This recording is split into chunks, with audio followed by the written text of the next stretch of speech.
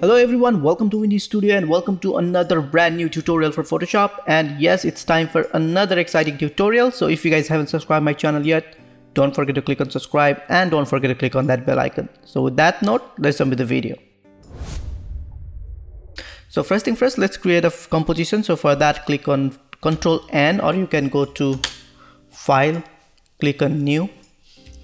And for this tutorial, I will just go for 400 over 1800 pixel, and let's keep the resolution as 300 and change the color mode to RGB, color bit to 16, and just keep the rest as default. And let's click on create. So now let's drag and drop this image over here.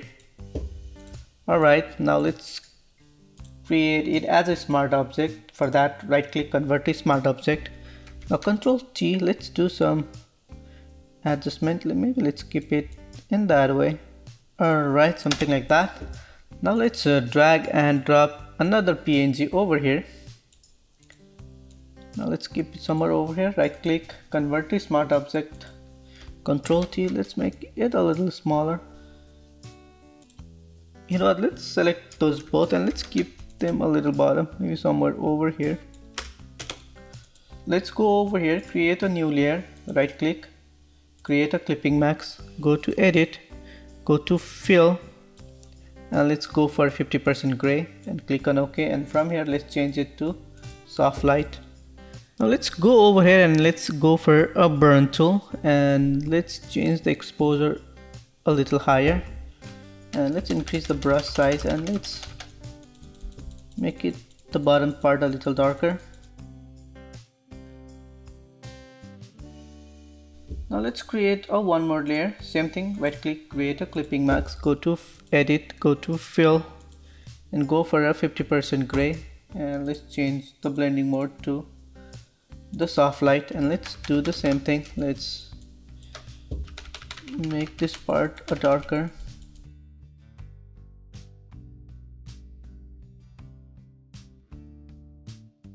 Now let's add a shadow on the bottom. So for that, create a new layer, add a new layer, go to the brush, and let's go for a default brush.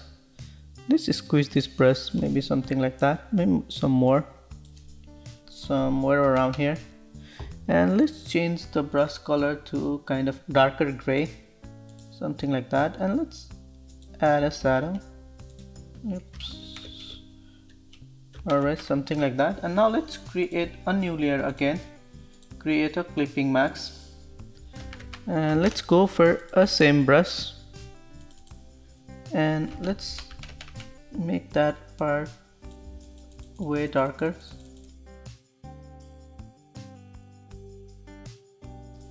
Now let's drag and drop the background sky over here, and let's keep it all the way to the bottom. Ctrl T, let's make it a way bigger. Let's flip it on the other side, something like that. Let's do some color adjustment. So select the layer, go to filter, go to the camera raw filter, and let's drop down the highlights, increase the shadows, and let's increase the texture and increase the clarity. Maybe drop down the vibrance, maybe somewhere around here, and let's click on OK. Same thing, select the layer, go to filter, go to the camera raw filter, and let's increase the clarity, increase the texture, drop down the highlights, and let's drop down the vibrance, yep, somewhere around here. And let's go to the detail tab and let's increase the noise reduction, and let's increase the color noise reduction too. Let's click on OK. Now let's create a new layer, go to the brush, and let's go for a kind of white brush,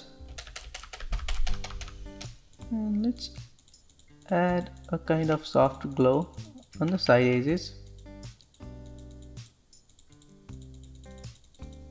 Alright, now let's create a new layer using the same brush.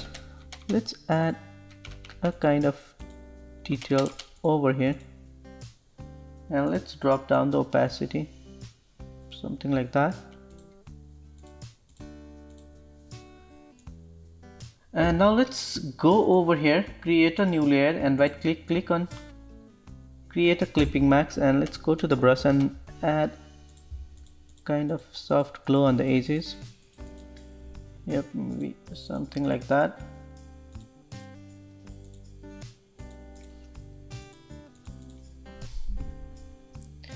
Okay, let's do some adjustment over here. Let's make it a bigger, maybe. Alright, now let's go over here, create a new layer, and go to the brush, and this time I will go for a fog brush. So if you want to download the same brush pack, check on the description list below. So let's add some soft fog on the side edges, and let's drop down the opacity a little bit, and let's go for another brush. Let's see, yep, let's go for this one. Let's create a new layer and add a kind of a little darker.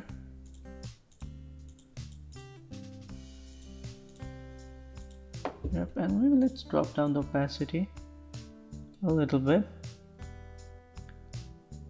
Yep, something like that. And let's go to the very bottom layer, create a new layer, and using the same brush, just add kind of some details over here. And now let's add a color LUT. So go over here, add a color lookup, and from here click on load. And I'm using my mood LUT, so select this LUT and click on load. Alright, now let's go over here and add a color balance.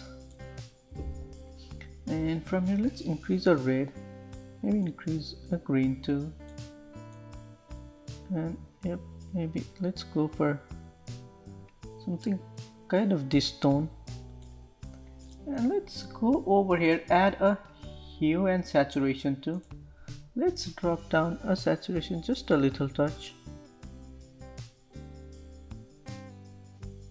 Okay, now let's go over here and add another hue and saturation, and I'll just click on color wise and make it a red. And let's drop down the lightness and select on this layer mask icon, and let's fill it with black color, and go to the brush and change the color to white, and let's add some kind of red tint over here, and maybe some over here too. And let's drop down the opacity around here. It's just a little kind of reddish touch.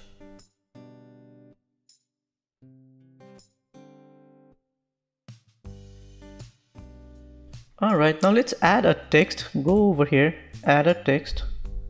So let's see, 28. Let's change the color to white for now. Control T, let's make it way bigger. And let's keep it under this layer.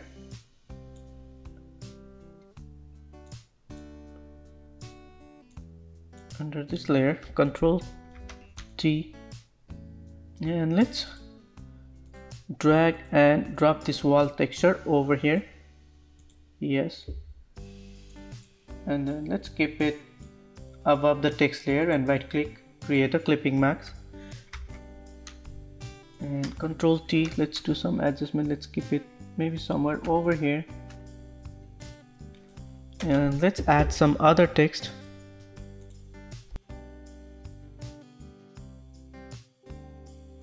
Control T, let's keep it maybe somewhere over here. Control T, let's make it a little smaller. Right click, let's skew it on one side just a little touch, and let's move this, let's make this text a little smaller, something like that.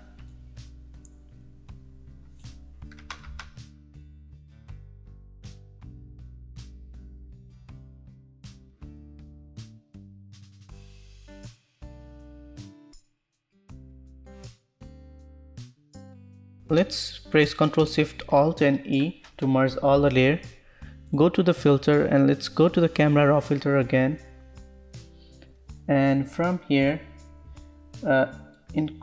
just drop down the highlights just a little touch, increase your clarity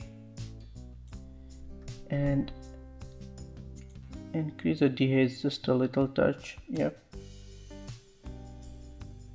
increase the texture and go to the detail tab and increase the noise reduction, color noise reduction too, and let's go to the effect tab and just drop down the vignetting and let's add some kind of grain, just a little touch.